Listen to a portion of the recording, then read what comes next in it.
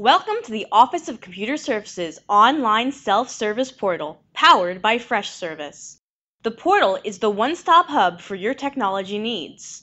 On this website, you can get help from our office and find answers and solutions for common questions. The portal is available to all faculty, staff, and students at helpdesk.kean.edu. At the top of the page, you can find links to all of the site's features. Notifications for your tickets, our solutions database and FAQ, all of your tickets, a catalog of forms for all services, the portal for remote support sessions, your own profile information, and of course, filing tickets. If you are a supervisor, you can also find approvals that have been sent to you. These features are also clearly labeled with icons to find easily at a glance on the front page.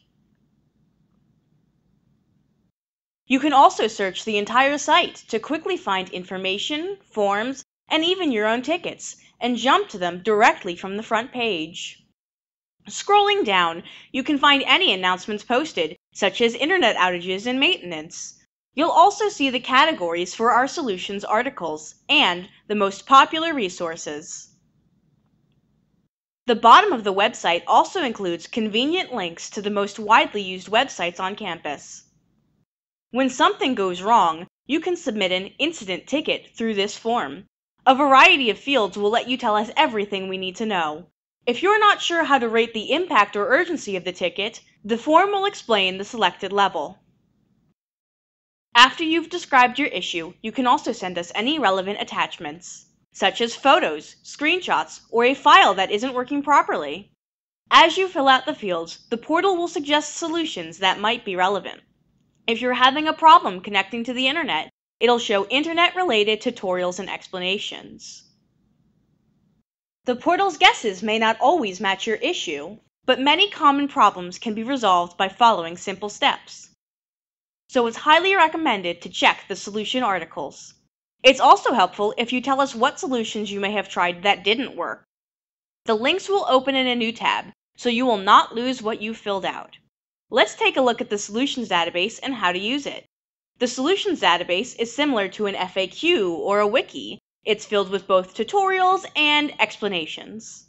Our tutorials include screenshots and thorough, organized steps so that you can follow along no matter your computer skills. All of our articles are grouped into various categories, each with descriptive folders of their own. You can find more info about how to use the portal through the Welcome to the Portal section. If you have any questions about procedures, policies, or common error messages, they will be explained on the portal. If you're not sure where to look for your question,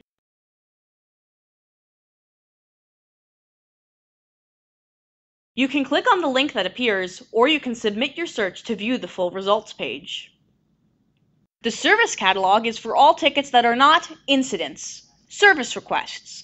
These are routine procedures and forms. Access and account setup, borrowing and purchasing equipment, installing software, event support, and all other services can be found here. Each service has its own form to make sure we get all the specific information we need. For more information on the service catalog, make sure to check out our solutions database.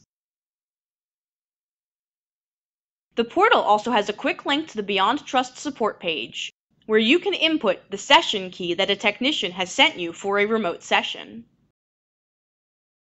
In your personal ticket page, you can view all of the tickets you've ever filed, whether they were incidents or service requests. You can filter and sort them, and you can view their current status at a glance on the right side. This is what a tickets page looks like. It will show you all the information you submitted and also allow you to update the ticket with new information.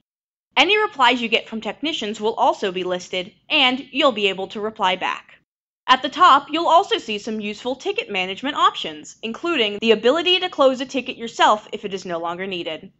Outside of the ticket view, you'll get notifications on the portal for changes to your tickets, as well as any approvals. You'll also get email notifications. In the settings, you can choose what notifications you receive and turn off the notification sound. Lastly, you have your own profile in the portal, visible only to our technicians.